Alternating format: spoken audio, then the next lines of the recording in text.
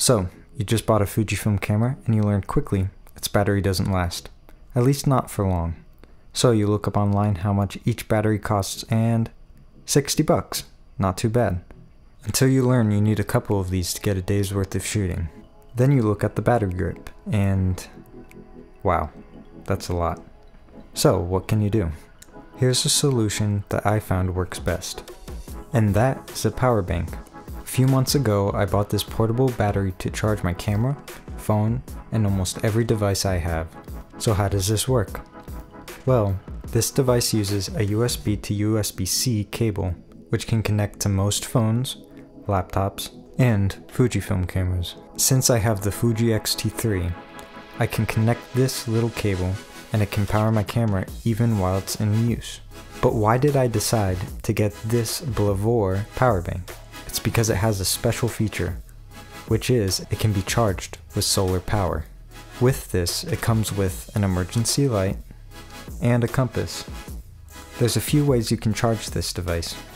One, with the USB-C, plugging it straight into the wall, and the other way is solar power.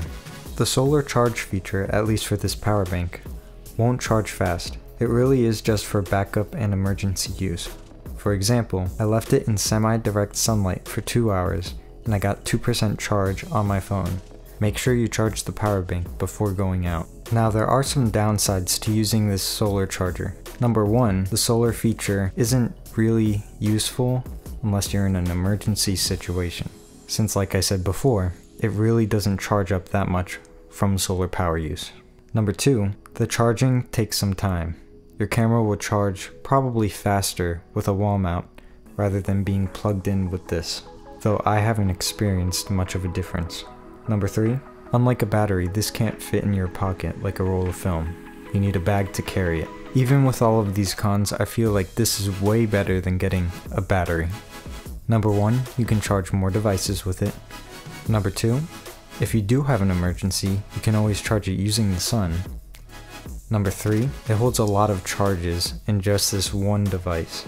So you can charge a camera, device, or phone multiple times over. The device itself is also weatherproof and can absorb shock when being dropped. So it makes it extremely durable when out in the field. It even has wireless charging for people who have devices that can be charged wirelessly. If you want to buy one for yourself, check the description below. And if you enjoyed the video, please like and subscribe to see more.